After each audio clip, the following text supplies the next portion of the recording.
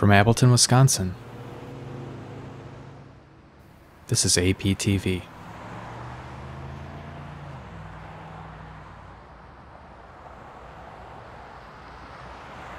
Welcome to APTV, episode 479 for Thursday, February 23rd, 2023.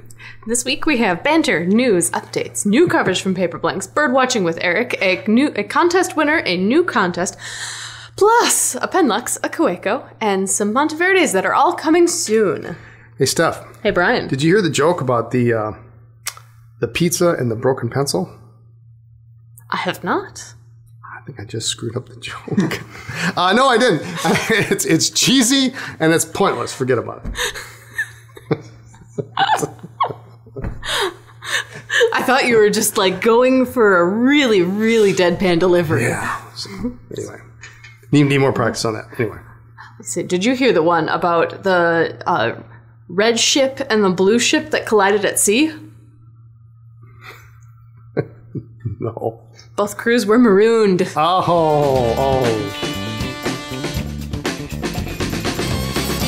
Today, our location bumper is Hazelmade Art Studio, which is actually our new neighbor. Right there, yeah. Right there? Literally on the other side of the wall. Mm-hmm. You just knock on the wall and get them over here. Nah. They just opened up next to us and Murray Photo, and it's a place for young artists to imagine, create, play, and be inspired. Yes, a very, very recent, this last year, they just moved in. And we've never had anything there. There's always been, I think it was US Air had a call center or a training center there. So they always had computers and lab setups, and there's never been anything there. So it's nice to have a nice retail space right next to us. It's nice fun stuff that brings people from everywhere to do cool things with art, which, you know. Art is good. Art is good. We dig art. Mm-hmm. And today is also, got some my goodness. very exciting things Should we going sing? on. Ooh. We could sing. Don't tempt me. We should not sing. Mm-hmm. I thought that. I'll sing. No. We have a birthday. Birthday in the house. Happy birthday, SBRE Brown. He is, if you have not heard of SBRE Brown, that would be Stephen Brown, is not only one of, if not the most prolific pen reviewers on YouTube. He is also a doctor of cognitive neuroscience and the head of psychology of the psychology department at the Red Deer Polytechnic College in Alberta, Canada. Happy birthday. Yeah. That's quite a business card. Doctor of Cognitive Neuroscience. Yeah, it's a long title. But no, Steven's been doing videos forever. I wouldn't even guess how many he's got on YouTube. It's bunches, hundreds, thousands. I know a lot. So if you need to know extra things about pens, good old Dr. Professor Stephen Brown. Every make, model imaginable. So very cool. And I didn't even read the next line, but there it is. Literally thousands of videos. You are on the right wavelength. So we'll have a link in the description below to his channel. So go tell him happy birthday, Dr. Brown. Mm-hmm. And also important news: this Sunday, February 26th, a very special day for me. For it's you? National Pistachio Day. You like pistachios? Love them. Do you? Oh my goodness. I am so going to celebrate this holiday. I almost brought a bowl of pistachios to just eat on the podcast, but I didn't think Justin would like that very much. I've never had a pistachio. Never had one. I'll be right back. I'm going to get some right now. What? I am going to try to bring these next time. Don't think I've ever had one. No. Oh, they are joyous. They're just a little sweet, a little salty. Okay. Kind of like you. Indeed. I was prepared for that. So apparently pistachios arrived in the United States sometime in the 1880s, and California produces about 300 million pounds of pistachios each year, accounting for 98% of America's production. 98% is in California. Yeah, okay. Where's the other 2%? I'm gonna guess it's like just squeaking over the border into Nevada. There's like a county in Nevada with a couple trees. Yeah.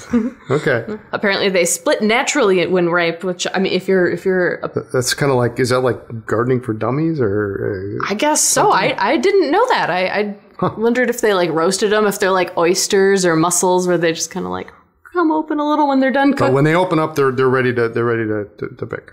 Yeah, they're called the smiling the smiling nut because of that, or the happy nut. Like, aw. You're definitely a happy nut. Yeah. They're my spirit nut legume. What are nuts anyways? They're my spirit nuts. They're not a vegetable. My spirit plant. A limbo champ walks into a bar. He loses. New covers from Paperblanks. Oh, yes. So these are always fun, and I always think back to the first time I saw Paperblanks. And Lisa and I were at Barnes & Noble, actually, and they had them. And we saw them, and we just couldn't wrap our heads around how beautiful these things were. And we couldn't make a decision. We literally sat down on the ground, pulling them out. But there are I love watching people walking through the store having that exact same moment. And I don't know how they come up with these designs, and a lot of them are historically originated, but and I can't pronounce half of them. We've got here the new covers, the Terrena. Yeah. I mean, look at that. That's great. And these come in multiple sizes. So some are in the midi. This is the ultra. You've got the midi, and then there's the mini, which is the tiny size, about roughly A7-ish. I was looking these up earlier, and I think this one's inspired by a rug or a tapestry style. Oh, yes, there we go. Look. See, and on the back, there's always a little paragraph here that tells you how they got this or what they inspired by. So we've got learned so much about art history from these. I did not know that was there. This one, and they have such a cool texture to them too. It's not just a printed; they actually have an actual texture to them. I really love these. It's just nicely augments the design. They're little tiny, almost all of them have some sort of shiny bits with some foiling in there. Yeah, they all have they have a little pocket in the back to put your stuff. This one here is the Flametta, which is a kind of a neat red and gold and yellow. That one would be one of my favorite of the new covers. Yeah, so this comes from a 1725 binding of a particular book. So I mean, it's really cool that they do that. Flametta, what have you got? I've got the Verde. Yeah, that's cool. That's cool. It looks like a little gaming board almost. Yeah, probably not inspired by the salsa. Salsa. Inspired by the Renaissance binding for a book called The Treatise on Colors. Okay. I've got here, what again? The Kara Ori.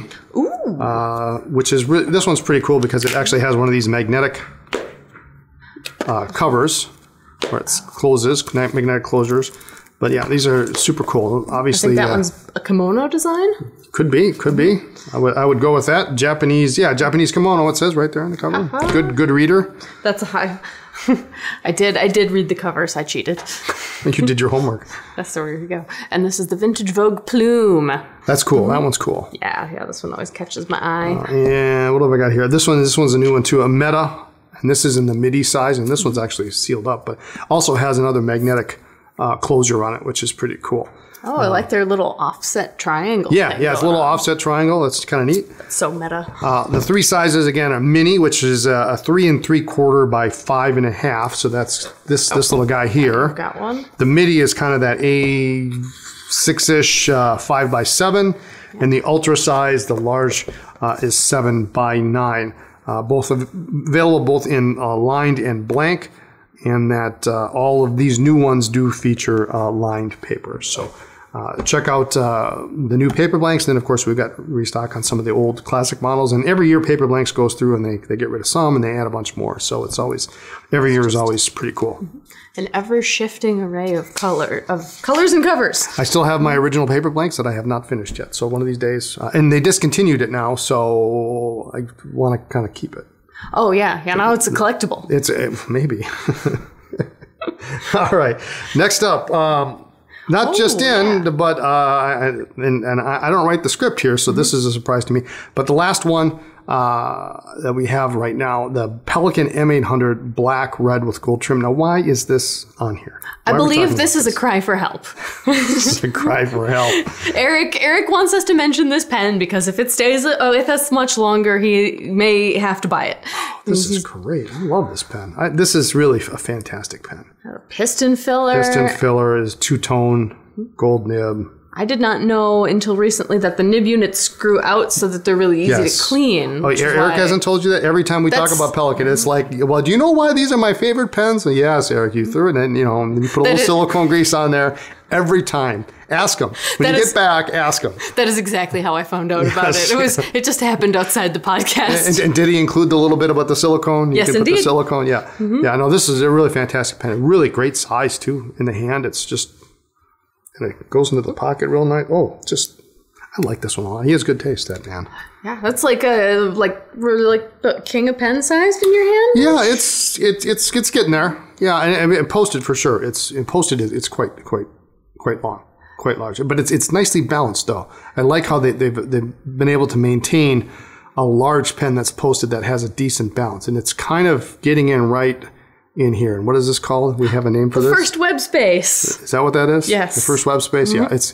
It's just a little bit balancing right there. In fact, if I let go of my fingers, yeah. Oh, yeah. It's pretty close. So really nice. So you can see through the barrel to see what your ink supply is. But it's second largest of the Pelikan Sovereign series. The M800 sports body red and black striped celluloid acetate. The black cap, piston filling, like we mentioned, gold-plated trim. And the 18-karat gold bicolor nib is available at extra fine, fine, medium, and broad. And right now we have the extra fine in for Eric. And I think we've got some other M800s too, so we could swap nibs. But really, a really fantastic pen if you haven't. I gotta check it out. If you haven't seen one or you haven't put one in your hand, you really need to. It's really a great pen. Oh, wow. Yeah, I expected that to feel big for me. But no, that's big really nib nice. Too. Nicely balanced. Yeah, that's a great nib. I like how it posts really securely. It kind of goes on there real nice. I always love the design on these nibs. So help Eric out. Yes. Save him from himself. Take that off his hands. What is the opposite of a croissant? A happy uncle. We had a contest from last week, APTV. Very simple question. Are you participating in NaCoWriMo? How's your NaCoWriMo going? I did one. You did one? I wrote on a piece of paper. I wrote, this is a letter, except I translated it into French so that I could be fancy. And then I put my little fuzzy hedgehog sticker on it and I handed it to Eric. So I have participated. I expect nothing less of you to do it in French. Yes. I'm doing terribly, but I think, we're rounding the corner, but I think I can make up. I have sent more NaCoWriMo letters than I did last year, which I'm calling that a victory. I don't think you get a plaque anymore. Eric used to send out little certificates. Oh, that's Didn't he? Cool. Like 10 years ago? I don't know. I've never gotten one because I've never actually really. Last year I did a heck of a job. I think I got 27 or 29 in. I don't remember what. That's fabulous. But what are our stats here? What do we got for stats? All right. So 60% of respondents say they are not participating, though some of those respondents say they wish they had time for it. And 40% of respondents say they are. We should mention, too, that it's not about sitting down and writing long, drawn-out letters. Postcard, Post-it note. Hey, thanks for being you, whatever, So just, the idea is to get you to use your pens. Yeah. I got an NaCoWriMo letter sent to me from the store that had an excellent tip in it. It's just right with a big Pilot parallel. There you go. Giant 1.5 stubs. You can say one or two sentences. Yeah, you finish the page really easily. Yeah, that's a great tip. So we have some comments here. What do we got here? Fabulous. Kathy Cullen Stern says, am I participating in NaCoWriMo? Sort of. I wrote a letter on February 1st with the plan to continue, but so far that's my only one. Woohoo, we're tied. Sorry for your backlog, Eric, but I do have you on my list. Nice. Emily Snoop says, thanks for another great show. I'm not participating this year, but it does sound like fun to do some year. That has been me up until 4 days ago. You can do it. Right. Justin Martin says, Eric, yes, I'm participating in NaCoWriMo, and I am so much enjoying receiving notes and letters in the mail nearly every day. That is, I think, the cool part is that you get letters back. I'm up to date. In fact, I'm ahead, and am responding to all I receive. Wish I were doing so with that custom 845. Nice pen. All right. Jennifer C. says, alas, I am not participating in NaCoWriMo. I had plans and they were good. I even got out my fancy paper and wax and seals. And then I turned around twice, and hey-ho, it's the 16th, and I haven't even started one measly letter. Zoot alors. Nicely done. Nice. All right. Best laid plans of mice and men. Summer Pearl says, I am on pace to complete NaCoWriMo and then some. Loaded up on Peter Popper stationery. Good stuff. And friends and family have enjoyed them. My first correspondence was to Brian Anderson to thank him for the stellar repair to my Parker Vintage pen. A perfect way to kick things off. I'm glad it's working out for you. Wonder if she wrote it with her Parker Vintage pen. I don't recall, but I have my letters on my desk. So. Aha. Marilyn Gardner, I have not been participating in NaCoWriMo this year unless writing letters in my head, which I do sometimes, counts. Oh man, if I get to count my shower letters. Yeah, just take that extra step and put it on paper. And Greg M. says, Eric, remember that next Wednesday, February 22nd, is National Margarita Day. If you record on Wednesday, you may want to celebrate while taping. Wouldn't that be fun? I fell behind on NaCoWriMo several years ago and have not caught up yet. I do not have an estimate when I will catch up to the schedule. You and me both. I remember one year I sat down on the 1st and I wrote letters to a bunch of friends. I must have written about 4 or 5 letters, and then they never went in the mail. Oh, no. And then I found them like a couple months later and I said, well, okay. I mean, you put the thoughts down. I put them on paper, yeah. So It's a start. And Michelle says, Eric, I'm in the midst of NaCoWriMo right along with you. This year I convinced my daughter to join in the fun, and she has received so many great letters.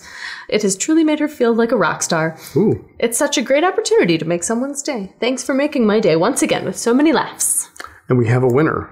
A winner, yes. That would be Michelle Stevenson. You have won $20? $20, yeah. $20 on your Anderson Pens account. You're looking at me like, hopefully I don't say the wrong number. What does she say? She says, I am so far behind on writing anything this month. If I get any correspondence out there, maybe it'll be to beg Eric to give me his Platinum Shape of Heart pen. That'd be a very long shot. I doubt that's happening. I doubt that. But you might not get the Shape of Heart, but you get $20 off your next purchase. So that's meet you halfway. Yeah. So don't forget to write to Eric at andersonpens.com. Yeah, he'll get you all set up. We have some additional comments. Paul Herman says, Happy Almond Day. Everyone I see looks like an almond. Most people think I'm crazy, but I think they're nuts.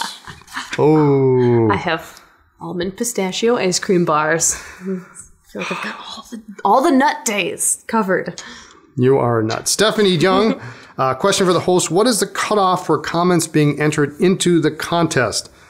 Since you film these early, would it be the Monday or Sunday before? Just curious, since I sometimes watch the videos late. And it's a good question. I confess I didn't know the answer. Miraculously, the answer appeared to us here on the page. And the answer is the random winner is pulled on Tuesday morning before each Thursday episode of APTV. So today for next week? Yes. Yesterday. Yes. Today's yesterday. That'd be Tuesday the 22nd would be the one for... I'm so confused. I need a calendar. While you think about that... What's the 21st? What day is it? So Tuesday morning before the Thursday episode. Yeah. So. Yes. So that would be last week's episode before the Thursday. I'm so confused. Just read the next line there. Perfect. Bastatato has a question for Eric. He says, I prefer pens with a silver trim. However, the red M800 Extra Fine is calling me. Heed the call. Yeah, as is the blue M805. I can only get one. Oh, this is more difficult. If I remember correctly, the M800 was trying to lure you in. Have you succumbed to the siren call? And if so, do you regret it? Thank you. That explains all the attention on the M800 this episode. Apparently, the siren call must have gotten louder. Must have. What is Eric replies? Eric has replied, so we can give you his answer. I have not yet succumbed to the siren call of the M800 black red with gold trim. But if I do, I won't regret it, he says. I have never regretted the purchase of any Pelikan M800. They are phenomenal pens and are just the right size for me. How many has he had? You know, that's a good question. The purchase of any Pelikan M800. That implies more than one. I have seen him bring home at least one. Really? Yeah, it's like a tortoiseshell one. Oh, Came home from some pen show somewhere. Yeah, and on these too, what you have to remember with Pelikan, the nibs do have a tendency to run broader. So your fine runs kind of like a medium. Your extra fine is, kind of runs closer to a fine. So when you're picking your nib choice, keep that in mind. So if you normally write with a medium, fine might be what you're looking for. And extra fine is going to be a real good, solid, usable fine. All right, so I don't know if we're helping or not helping Eric get his pen. Inazara, so we have more. This is here. We got Inazara. This might sound random, but why Pelikan 4001? This 4001 means something. Is it related to a die number or an ingredient? Maybe.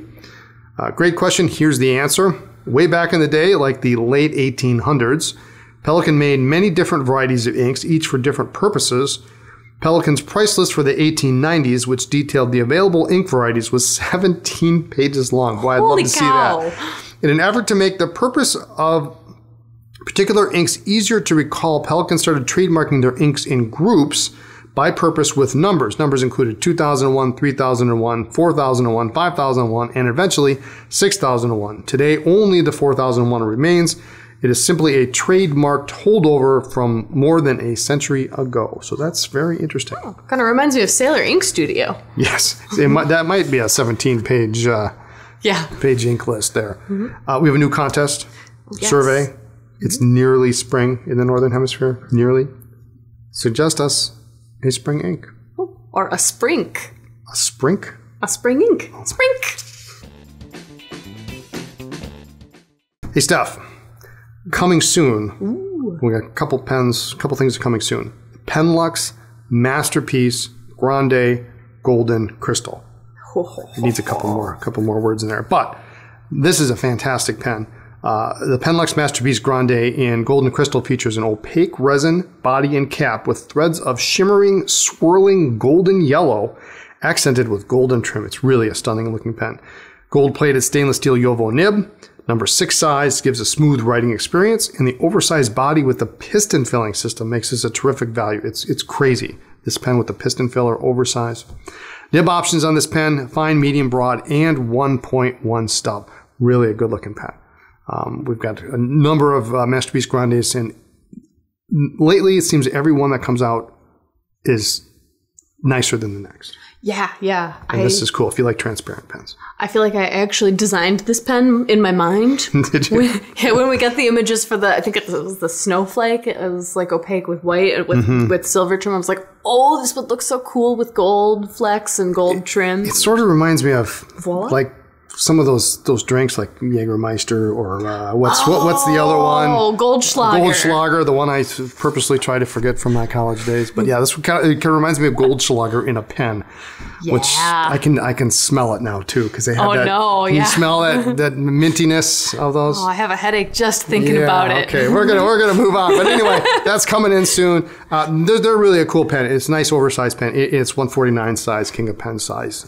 But great looking pen. Now, on the other end of the spectrum. Yes. Oh, the Toyama Teal, the Kaweco Skyline Sport Toyama Teal. Did I say that right? Toyama. Toyama, maybe? Yeah, that sounds about right. Oh. We know what you mean. That's coming out March 2nd, and this Kaweco Skyline Sport in Toyama Teal is a pocket-sized pen that features a smooth steel nib and a deep iridescent teal barrel and cap. The Skyline Sport, like all Kaweco Sports, is short when capped, but when posted, it is a comfortable 5 1/4 inches long. And that cap screws on to close, so it stays nice and stable and firm. And this pen accepts both standard and standard international cartridges, which are included, or a short converter, which is available separately. This is a nice color. I really like this color, and it's they've made some really good colors lately, but this is just it's nice. I don't know what else to say. It's really it hits me right here. Right there. Right there. It's a good pen. I just got my first Skyline Sport with the iridescent pearl, and I have really enjoyed that pen. It's super practical. It's always in my purse. It just fits everywhere. And you're right. When it's posted, it's even if you have big hands, and my hands are kind of on the mediumest to largest size, that pen, it fits perfect in your hand. It's just such a nice pen. we're also now this next item that's coming soon. We've actually had before. Coming back soon. Coming back soon. It's been a long time. Monteverde tool pens and pencils. So the Monteverde tool pens and pencils will be available as either a ballpoint with the stylus or a pencil with the stylus. And they come in 7 different finishes: brass, orange, red, black, dark blue, yellow, and silver. Is that 7? I wasn't counting. Both the pens and the pencils are hefty in the hand and feature 6-sided barrels. The pencils sport 0.9 millimeter lead, which is cool, at one end and a touch screen stylus at the other. The ballpoint pens sport a smooth writing soft roll ballpoint at one end and, of course, the stylus. And under the stylus, or styli, of these writing instruments, you'll find a Phillips head and a flathead screwdriver. And I have used those, actually. They come in a pinch when you need something, like you need a little for your glasses or something. On the barrel, you'll find a ruler with markings in inches and 3 different metric scale markings. And built into the barrel of the ballpoint tool pen is a spirit level, a bubble level. I've never heard them called that. I've never, up till now, I just call it a level. And we've used those here too. In fact, one of these cases, I think when we first got it, was not quite right. And we said, well, I wish we had a level. And I said, well, Lisa, you've got one in your purse. And there it was. The pens and pencils make great gifts for Father's Day and our graduations, and just because. So and those just are, for life. Yeah, those are coming soon. So we used to carry them a long time ago, and now, in fact, I don't think we ever had the brass, but that one looks great. The dark blue is nice. So those are coming soon. Thanks for joining us. Tune in next time for more talk about pens, ink, and paper. You can also check us out on social media as Anderson Pens. As what? Make sure you look for Anderson Pens, not whatever she just said, because you'll never find us. Don't forget, there's a store in Chicago. It's ground floor of the Palmer House Hilton. Open 7 days a week. You'll find Lisa there. We're there at chicago.andersonpens.com. Please don't forget to like this video and subscribe to our channel. And the pen in my pocket this week. Dun, dun, dun. Something nobody's going to guess, because I don't even know what the name of it is. But this is a Namiki screen maquille. And this is in the, essentially this is a custom 74 size with the same nib as a custom 74, but branded Namiki, and it's got this lovely little floral pattern on the barrel, and it's really kind of a cool pen. So if you've got a custom 74, that's basically the same pen. So I was going to guess that. That's what you were going to guess. Custom 74, but with screen printed maquille. All right.